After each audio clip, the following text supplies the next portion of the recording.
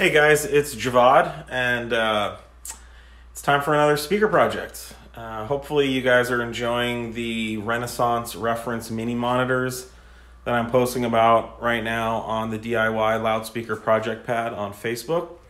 That was a really fun project that Jeff and I did together, and I actually built those cabinets in 4 days. So it was a whirlwind effort, and I actually still went to work. So I just didn't sleep as much those 4 days, and because I work quick. So they turned out great. Keep watching the progress.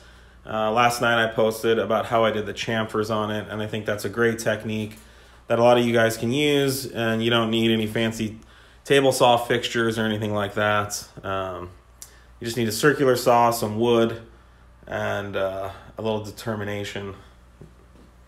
You gotta make sure you eat your Wheaties before you do it. But other than that, you're good. So I want to talk about a new project that I'm working on. I'm actually building these for a friend. His name's Sonu.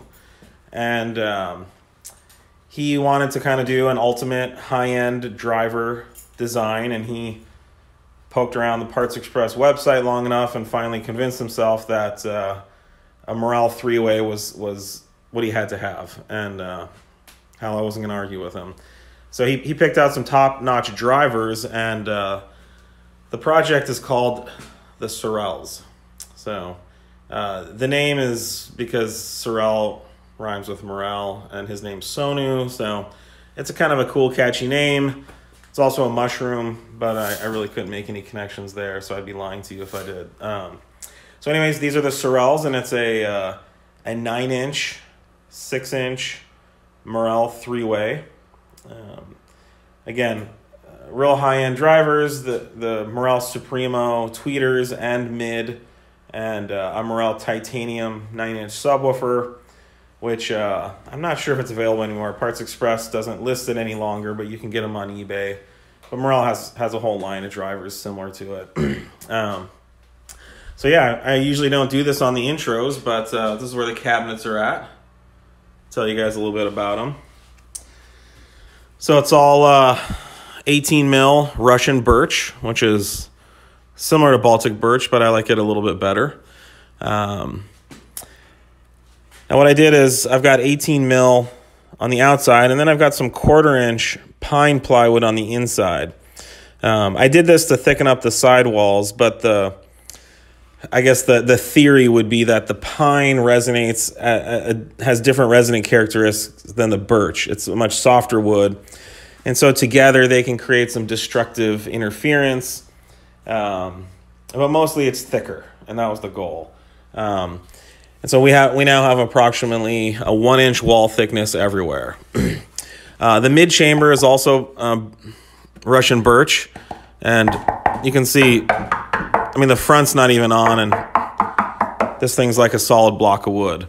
But I made the mid-chamber really big for 2 reasons. One, in all the modeling I did, I really only needed about 1.25 cubic feet ported. Going any bigger just created an extreme boost in the 40 to 50 hertz range. Just a really extreme boosted response.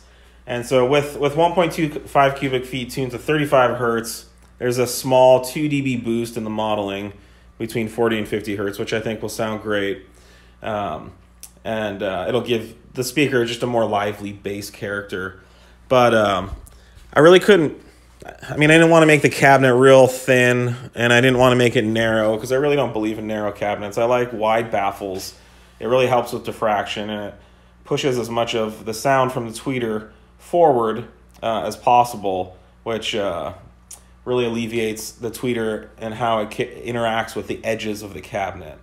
So the mid-chamber is about 0.3 cubic feet to take up some of the extra space in the cabinet that the woofer doesn't want. It's also oversized, which allows me to fill this whole chamber with damping material and really absorb that back wave in the mid, so that there's no energy coming back through the cone. So this is where the woofer will go, and you can kind of see this is the base baffle, and then eventually I'll have a hardwood baffle over this. And then this is where the port will go. So the port will angle up, and I'll be using a mandrel bend like this.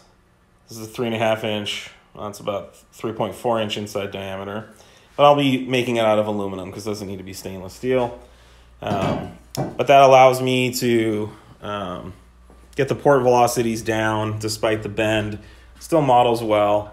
And I can fit it in the cabinet because this isn't a very big or deep cabinet. And then the tweeter will be here and the mid will be here. Heavily braced, really rigid non-resonant cabinet. And I'll be applying some Noiko sheets to the inside of this as well.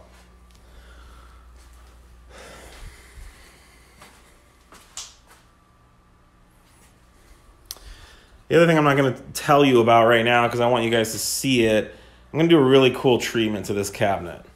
I've never seen it done on a speaker, and I think it's a really cool technique, and it kind of takes plywood to the next level. So I'm excited to do that and show you guys how that plays out. Here is the hardwood I'm using. And my friend Sonu, we went to the hardwood store, and he saw this stuff, and he had to have it. I've never worked with it, but I've known about it. I'm excited to work with it. It's going to make a mess out of my shop, but it's called wenge. Like, wenge are these speakers going to be done? It's a tropical hardwood. It's not stained. So this is actually how the wood looks. And extremely hard, dense wood. I'd say at least 2 to 3 times more dense than like walnut. And the grain is just something else. I mean, this grain here kind of doesn't even look real. I mean, it looks fake. Really cool stuff.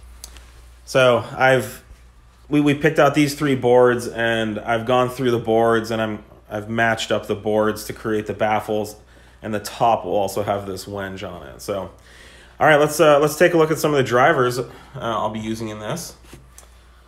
We're gonna start with the mid. This is the Morel SCM 634 Supreme Mid. I've worked with some sexy drivers from Satori and CSS, but these Morels are just a whole nother level of sexiness. So the cone is actually a 3-layer sandwich of carbon fiber, Roacell, and carbon fiber. So it's extremely well damped. This driver has a really clean response, up to about 4 kilohertz. And even then, it doesn't really exhibit any real bad breakup modes above that. I'll probably be crossing it over around 2,000 hertz, and it's going to be extremely easy to work with within that range. It's just a flat line up, pretty much up to that point. This has a 3-inch voice coil, the Morel Hexatech voice coil, where instead of the voice coil wires being round, they're hexagonal. So there's no gaps in the wires, and just makes for a more efficient electromagnetic property. Full copper sleeve and cap in here. I'll be using this from about 250 hertz probably to about 2,000 hertz. Extremely flat and usable in that range. Really beautiful driver, very open on the back, so there shouldn't be any issues with reflections off the frame. Very vented. These things can take a ton of power. So unfortunately, since this is just going to have one 9-inch woofer, the sensitivity of this speaker will be about 85 dB. So I'll have to pad this and the tweeter down a little bit to reach the woofer. But the final sensitivity on the speaker will be around 85 dB after baffle step correction and everything. So that's the Morel SCM 634.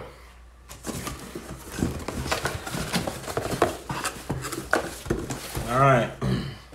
Now, this is an interesting tweeter that Sonu found on eBay. They're basically the Morel Supreme tweeters, and this is cool. They come with their own data sheet. Each tweeter serial number has been tested, and this is the actual response of this speaker. You can see it's quite flat, up to about 15,000 hertz, and I can bring this this area up in the crossover, no problem. But this should be a real nice tweeter to work with. Very flat to 2000 hertz, and I think a crossover in the 2 to 2.5K range will work really well. I already did some distortion testing on these. It's basically second and third order are non-existent. They're really good. They come in this beautiful box, which not many speakers do. But this is basically the Morel Supremo tweeter, but it has a different faceplate, and it's kind of cool, right? So it has an offset faceplate. Appears to be the same motor and chamber as the regular Supreme tweeter. I think this flange probably fits in like a 5-inch Morel mid recess as well. I like how this has a minimal flange area, so I can move this tweeter really close to the mid. The mid will be right here next to it, and I can reduce the center-to-center distance of those drivers. And so they can pretty much act as a point source because they're so close to each other. But it's kind of interesting. You could theoretically rotate this tweeter around on the flange and try different tweeter positions without changing the cabinet at all. So you can move the tweeter further away, you can move it off to one side or the other. This is basically a 1-inch tweeter. Maybe it's a little bit bigger. It's probably like the equivalent of a 28 millimeter tweeter or something. So anyways, not too much more to say about the tweeter. Really cool unit.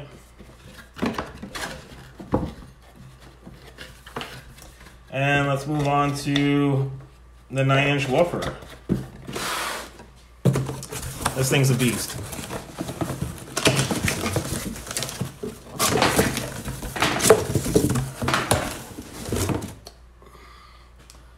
Look at that spicy meatball. Check out that voice coil. So that's a 5.1-inch voice coil. It's massive. You're never going to get this thing to have any thermal compression. Big neodymium magnet. Great venting. So the manufacturer lists X-Max as 10.5 millimeters on this, which is a geometric measurement of the voice coil and the voice coil gap. However, someone brought up a concern, I think it was Daniel Svensk, that there wasn't enough spider to support that X-Max. And so I just did some physical, I set up a little jig and I pushed the cone down as far as it would go and I lifted it up as far as it would go. And it does appear that this has limited travel of about 6 mil down and about 8 to 9 mil up. So even at 6 mil, this woofer can really put out some sound. But I don't think it will get to full 10.5, which kind of sucks, but it'll still hit about 105 dB with about 6 mil of X-Max. So I don't think it'll be any slouch in this application. And again, this thing models extremely well. Like you could put this in like a point, I mean, basically you could build like a little box around the back of it. It models flat to 100 hertz, 80, 90 hertz in about 0.25 liters, or 0.25 cubic feet, or just like 3 or 4 liters, just not much at all. So I'm going to be doing ported in 1.25 in a sealed box of about 1 cubic, 0.75 to 1 cubic foot. It's flat to about 60 hertz and it has decent extension. It has a minus 12 dB roll off below that, but the ported just blows it away as far as overall output down in the lower 30 to 50 hertz range.